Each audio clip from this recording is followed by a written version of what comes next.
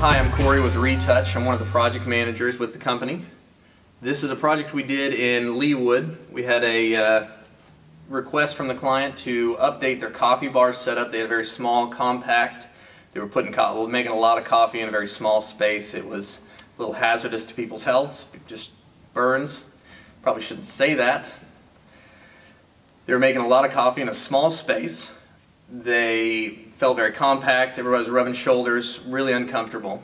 So they asked us to come in, make it bigger, make it more modern, very durable, something that would hold up for years to come. We pulled the carpet and tile out. We put in new tile on the floors, put in new carpet tiles so that when people spill a cup of coffee, pull that one tile up, put a new one down, and all fixed. We put in a Cambria countertops, which is a man-made quartz product. It's very durable, scratch resistant. It can take a hot coffee pot on it without discoloring or without cracking.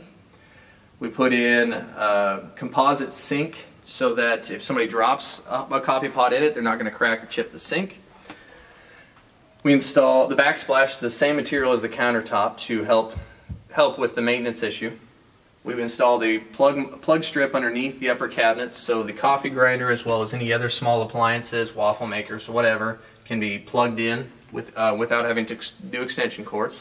We put in an LED rope tape light for accent lighting so that they can dim it to what they want for a specific event.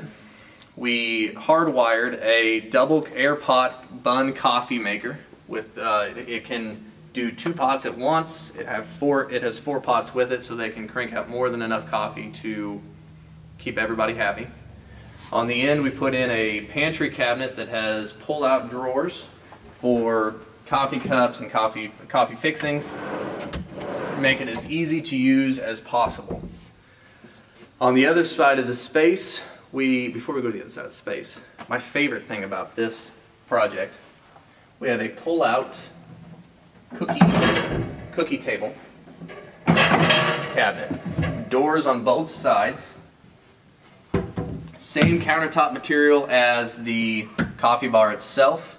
Designed to slide underneath there but roll out easily to put cookie trays on or extra coffee pots, whatever you would need a satellite island for. On the other side of the space, there's a fireplace that had been very outdated tile. The footprint on the tile was huge. It just felt really disjointed, didn't feel like it fit with the chairs and the seating around it. So when we pulled up the carpet, we shrank that back, put the tile more in a concise pattern to make it feel a little bit more at home with the brickwork. The other pieces we did in the space, we recarpeted the entire room. We put in some rubber transitions on the doorways so that there's no lip between carpet and tile. Wheelchairs, dollies, whatever's going across there, there'll never be a bump there, so it's easy to use. We did all of that in 7 days.